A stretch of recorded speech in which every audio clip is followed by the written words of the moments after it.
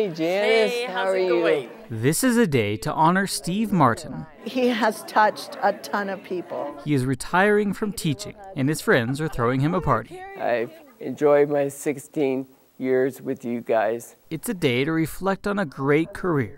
Steve has been a true educator. Were you always just Prairie Crossings? Yes. He recently left Prairie Crossing Elementary, where he was an ESL teacher. He worked as long as he could. Steve would like to pursue his love of photography. He loves photography.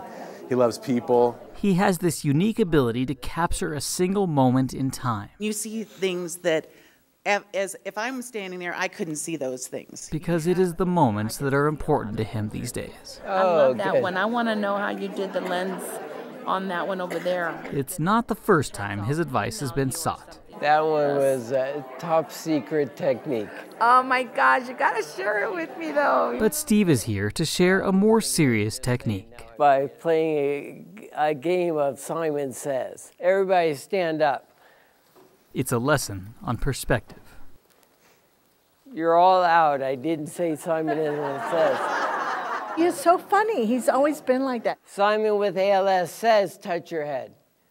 You forgot this is the ALS version.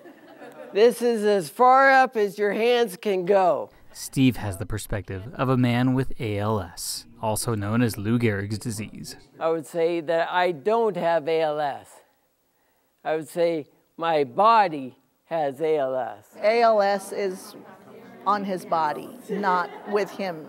His spirit is still strong. His heart is still strong. The disease has Steve seeing things in a different light. Like priorities are so much clearer. I'm okay. It feels good to stand sometimes. I don't care if I sound weird or walk funny. If you ask me how I'm doing, my body is awful.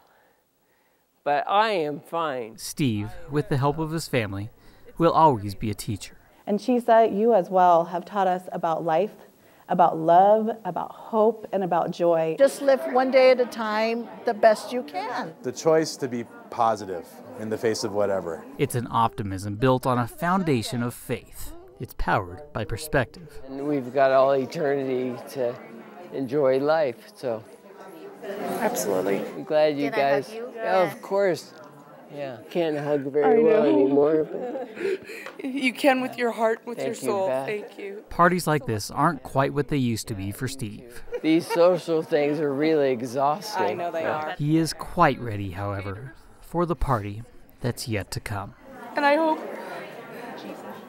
you have the most amazing welcome party ever. Because I know if you're like me, you get to that point where you've got as many people there as you have here that you love. Trials, they're momentary, and everybody suffers in different ways. But it's always for a short time.